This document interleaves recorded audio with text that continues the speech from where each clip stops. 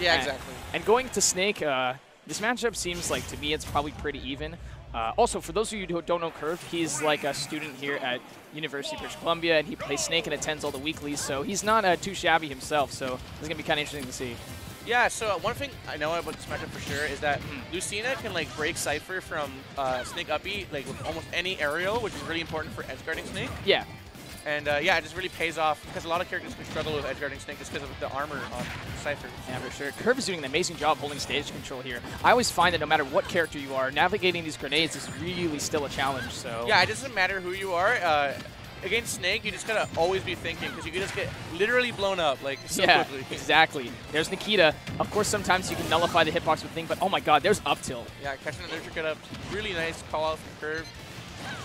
And like Vish getting the landings, but unfortunately, yeah, that frame 3 down air. That's so gross. Very, very good. Seems like Vish is trying to force his way in a little bit, but Curve's just not letting it happen. And I feel like it would benefit him if he just sort of like bait and punish and force Curve to approach. But it's a little bit hard. Snake has a really good buttons for some reason on top of being a good zoner. Exactly. And one thing too is, you know, Vish, I don't think he plays Ultimate a lot, so playing against a character like Snake can be like really tough. Yeah, there's so much matchup knowledge you need to possess to really know it. And Curve just honestly made that real clean. Gives us the thumbs up. Curve, come on.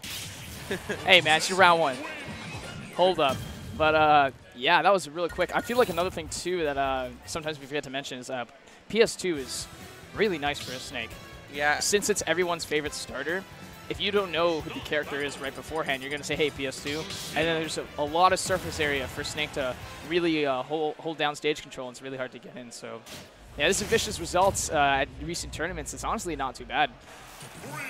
Yeah, especially ones with huge attendance rates. So we're running it back to. You know, I get this. You know, coming from Melee, just going to like a comfort stage. Yeah, exactly. Although not PS1, it's almost the same thing. So.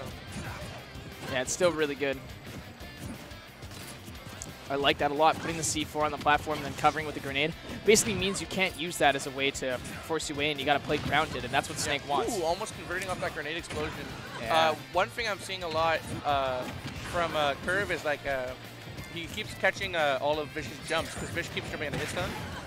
So, yeah, there it was better, but oh my gosh, that was so good. See, the thing is, right, like that dash attack, for those of you who don't know, that's like upper body intangible. So if you're jumping really low to the ground, he can just easily dash attack you. Yeah, Snake's dash attack, arguably the best one in the game. Although it doesn't kill super early, it's so quick. It's got that, like you said, the iframes on it. So. Honestly, wow, Curve is playing super, super well, but Vish still trying to hold on. It's all about trying to build up that percent enough to find a kill, but it's honestly, Snake is such a heavy character as well. So, that was nice. The grenade did it. It added a little bit of extra damage on there. So, looking a little better, but it's like, you know, not too great. Yeah. Yeah, can't pummel Snake with a grenade in hand, it'll just blow up. Yeah, most of the matchup knowledge that maybe Vish doesn't know is just you absolutely have to like throw right away without the pummel, if it's the back facing, right? So, yeah. That's so ominous. When he just like grabs the grenade and walks backwards in front of you, you're just like, I can't attack him. What do I do? Unfortunately, it didn't. Oh no! Was that the auto detonated? That was the auto. He looked at us. He looked at us and he shrugged. He's like, yep, that's definitely not something you do on your own. And look at that. He can catch any landing. It's so quick, man. Yeah, dude. It's too much. You can really mix it up too, because if you hold shield in anticipation of it, he can just run in and grab you. As well. I like that fair into grab. That was nice. I like that.